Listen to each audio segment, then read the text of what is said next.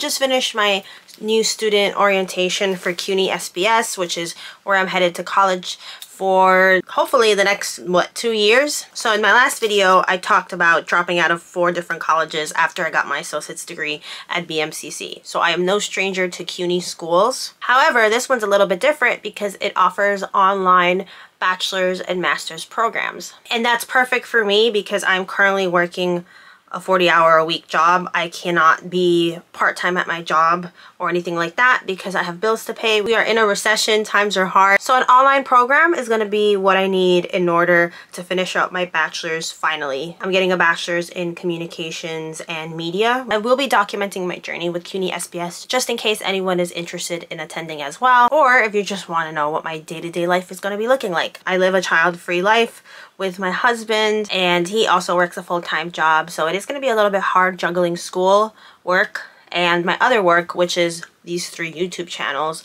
But I'm gonna make it happen. Sacrifices must be made. There was a new student orientation and it was all done online. It was a series of videos that offer resources for how to use Blackboard, how to create blog posts, how to sign into Cuny first, pretty much basics. I'm sure that serves as a refresher. There were also a couple of assignments that we had to create. Like there was an Excel sheet where they wanted us to fill in our hours of leisure time, hours that we'll be spending dedicated to working or to schoolwork, homework, as a way of showing how much time you should be dedicating based on the number of courses you're going to be taking. So I'm taking 2 summer classes. I'm going to put them right here. I'm not the best with Excel, so I was definitely a little bit nervous about giving in that assignment, but you need to complete every single assignment in order to get your little certificate that shows that you've completed the program and you're ready for your first day, which I believe is going to be either the 29th or the 30th of May. And I'm currently filming this on the 25th. I'm expecting 2 different planners to arrive, and those will help aid me in hopefully organizing my life. I don't have the best track record when it comes to keeping up with planners,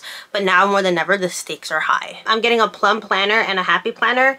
I would have stuck just to a Happy Planner, but at the time they hadn't released the collection that I wanted. I didn't even know it was coming out. So once they released it, I was like, oh darn, I already purchased one from Plum Planner that I can't return because it's personalized. So I'm going to have 2 different planners. One is cuter than the other, but it is what it is. Once they arrive, I will unbox them. Back to Cuny SPS. So there's also a bunch of little discussion boards where you can introduce yourself to everyone and get to know everyone. Some of us will be taking classes together, which I thought was really cute that they're trying to create the sense of community. I have taken online classes before with Penn Foster, but this is going to be a little bit more different. That one was definitely go at your own pace, whereas this one does have some deadlines for assignments, homework, you know. Once I have the syllabus, I will be printing it out just so that I can have access to it, because I like to have some things physical instead of just all digital. Like if I'm already taking all my classes online, I want to make sure that I'm balancing that out with some tangible items that I can touch, because sometimes I do better. Like I'm someone who writes my notes because I just do better than just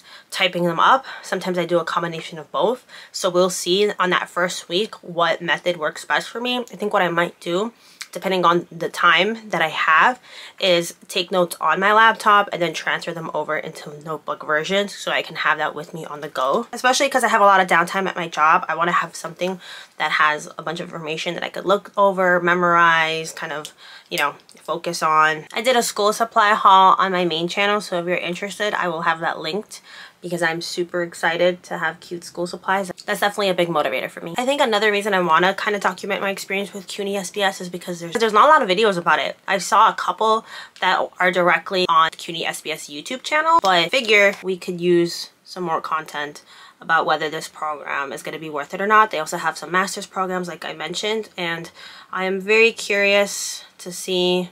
Well, it just kind of depends how I feel. I still have plenty of time.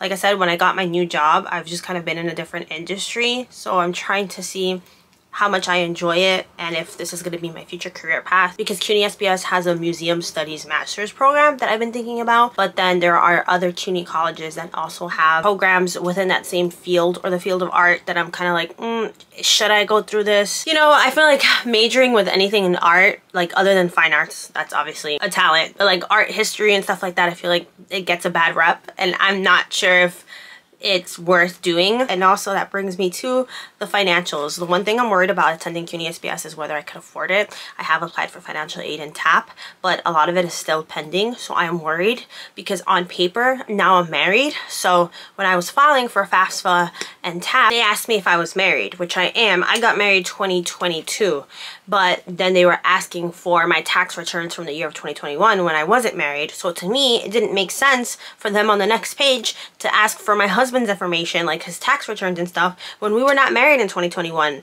We were married in 2022. So that was super frustrating, and I'm worried that that's going to impact my financial aid for school, because on paper, yes, my husband does make a lot of money. He makes more than I do, but that money is tied up in other places. Both me and my husband have gone on a journey of kind of paying up our debt and getting ourselves financially stable.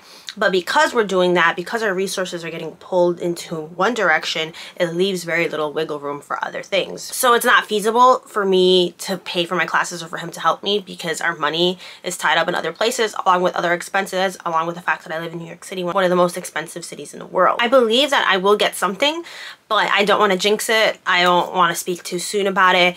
I'm currently on a payment plan to pay for my summer classes, and it's more digestible payments, I guess you can say, but to me it's still a lot of money. It's like $650 every payment, and that's still a lot, especially because I'm like getting used to getting paid bi-weekly. At my old job at Harry Potter New York, I was getting paid weekly, and it was amazing. And I know it's still the same thing, it just requires a little bit more budgeting, and I've been doing okay, but I just feel more comfortable and more secure knowing that I'm getting money every week as opposed to every 2 weeks. So fingers crossed the financial aid stuff goes well. Otherwise, I will have to, like, if I'm not gonna get financial aid at all, I'm gonna have to drop some of the classes I'm taking in the fall. I'm taking 4 classes, which is 12 credits, because otherwise, if you're less than full-time, that can also change the financial aid you're receiving. And if I could just take a loan out, I would, but I would qualify for a loan because, like I said, I've been working on all of these financial aspects in life. So I won't qualify for a loan, and I obviously can't get someone else to do it for me because a lot of people that are close to me are not in a position either to take out a loan. So it's just a vicious cycle. So my makeup is done.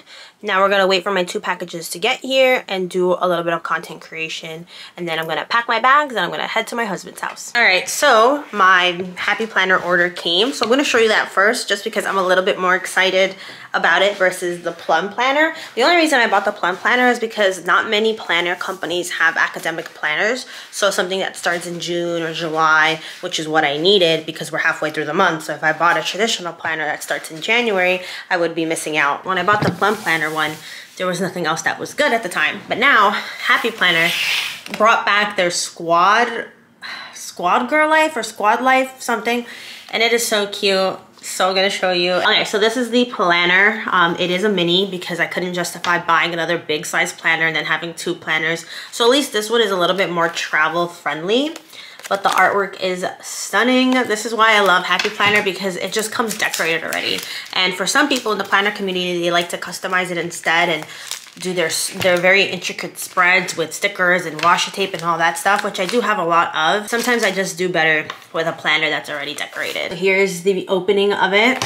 This is for July, how cute. Then we have August, Sunshine and Happy Times. We have September, Leaves Are Falling, Fall Is Calling.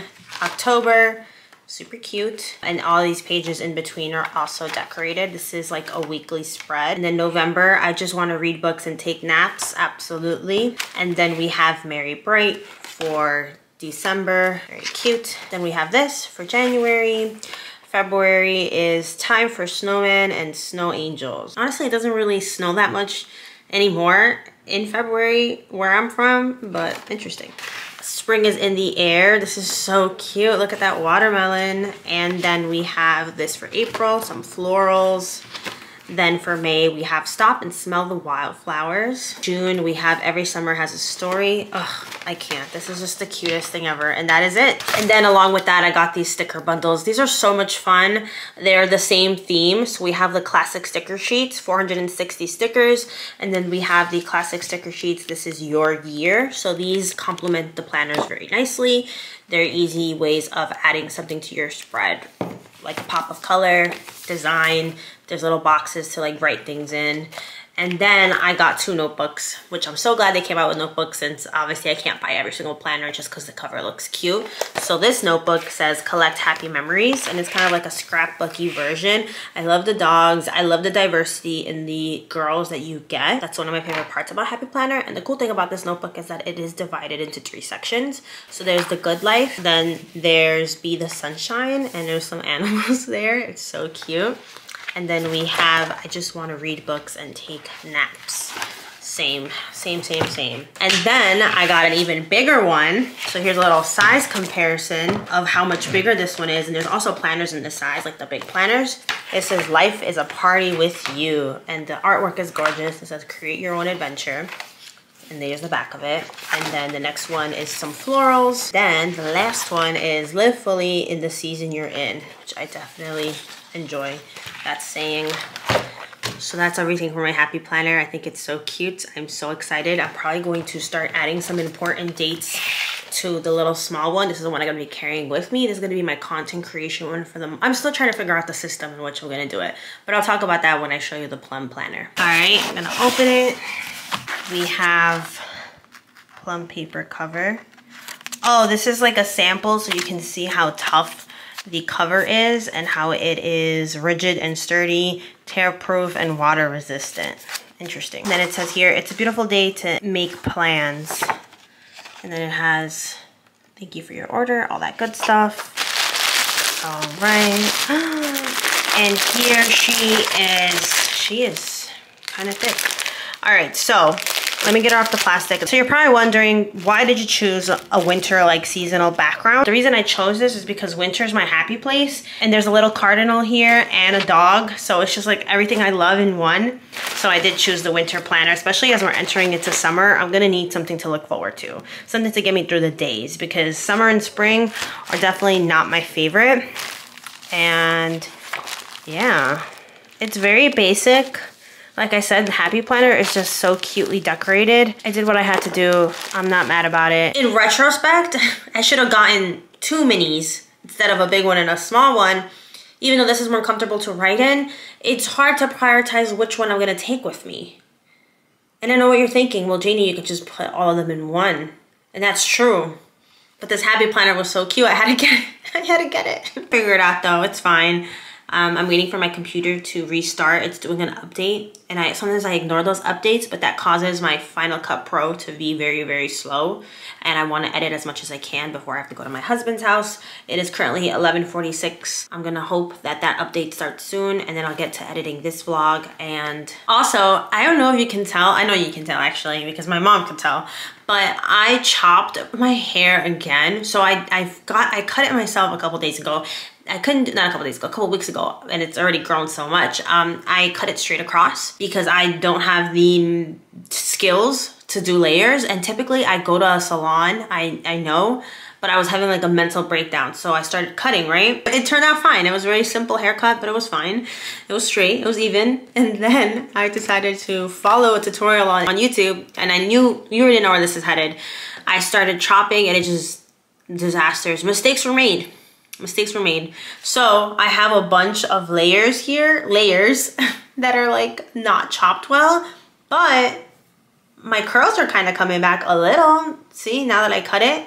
So, cause I've just been going through it with my hair. I'm gonna have to do a whole nother video. I don't know if it's cause I'm turning 30 in like 2 months, but my texture has changed, and this has happened before. My curls get damaged, they get very limp, they won't straighten. See, like this, like they won't, they're very wavy and super loose. And then I cut my hair and all is well again. So I cut my hair in January with the same person who cut my hair the year before, and it looked amazing. And suddenly something happened, like my hair just changed. And I know that could be age, but that's not fair because I'm not 30 yet, okay? And not that 30 is even old. I don't know if there's any scientific, but it concerns me. Because normally a haircut, normally chopping off, I'm not someone who holds on to length. Not necessarily. I think I look better with long hair, but I always do a big chop because my hair grows back fast. And yet, this time the haircut didn't solve it. And my hair products, I've been switching them out again and buying new ones, and I'm just spending all this money. I know the problem is me. So this part's curling, but the part that I haven't cut much or cut unevenly is not. So I cut more. I'm gonna need my husband's help this time so I don't mess it up so bad. But yeah, that's my life right now. And if it's not gonna cooperate with me, then I'm gonna bleach the heck out of it. I might as well have fairly wavy hair that is a nice color than curls that aren't curling anymore, even though I've been babying them. Canceled my Amazon Prime membership as well as my Kindle Unlimited, but I placed one final order with Amazon and I got some pin backing. So my friend at my job has a lanyard full of Pokemon pins and I want to do the same thing. Yeah, I'm gonna copy him, but I want to do like Sanrio. I don't want to lose the pins because all my life, like they just, no matter how securely I think I put the clasp on, they fall off. And he taught me that there's these backings that you like spin and screw into place, and it's a better way of securing your pins. So I bought a set of 30. And I also got some tweezers for scrapbooking. Like there's like more precision based tools in order to put stickers down on a paper, because sometimes I'll put them down and I'll put them not straight, which is not surprising, or crooked or bumpy. There's these tweezers that a lot of like scrapbookers and planner people use. So I figure, why not? Also, I got a check from Ebates, or it's called something else now, but Ebates to me just sounds better. It was for $8 because I've cut down on my spending online. So it wasn't much, but it's something. Anything is anything at this point.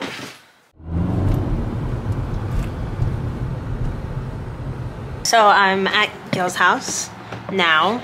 And I got an email from my school saying that I had completed some of the stuff for the orientation, not all of them. So I'm just gonna log in now and see what else I have to finish, because I thought I got this over with already and apparently not. Oh, I did miss it. Wow. Okay, this is a quiz on a blackboard. Yeah, I'm gonna toss it and then I'm gonna do all the waters. I'm just quickly doing this one thing. I think I realized what I missed. Here's what the quiz looks like. 10 questions. This is Hazel. Always likes to be the center of attention. Normally he plops down while I'm on the computer. So I got 10 out of 10 for that quiz, and I finally got the little congratulations. So at least that was the only thing I was missing. Now we move on. I can close this out and relax for the rest of the day. Hi Hazel Basil. Oh, and there's Henry. Hi baby. How we doing? It's like 8 o'clock or something, but I want to take off all my makeup. So I have these little wrist scrunchies that keeps the water from running down your hands and your arms, which I really love, like when you're washing your face. So Hazel loves to run into the bathroom, lay in the sink. He's so handsome. Anyway, I figured I'd show you my skincare routine while at my husband's house, except I can't really film here because it's so loud. As you can hear, we're in front of an expressway, but I want to show you what I use. So I use the cold cream. Use the cold cream, put it all over my face, wipe the excess, and then I wash my face with a cleanser. I usually use the e.l.f. one. Hazel's being cute. Oh wait, there's that cleanser too right next to him. So this is the e.l.f. Daily Cleanser with hyaluronic acid and ceramides. It's actually really good. I'm done with that. I'll do the Pond's one. This is just because I was looking for something budget friendly for my husband's house. I don't like to have an extensive stretch of the leg. Sometimes before the Pond's cream, I put some retinol. Anyway, my camera battery is dying and I didn't bring my battery pack charger. That's it for this vlog. Thank you so much if you made it to the end. School's starting soon. I'm gonna do more child-free content as well. If you made it to the end of this video, thank you so much for watching. I really appreciate it, and see you later. And Hazel says bye as well.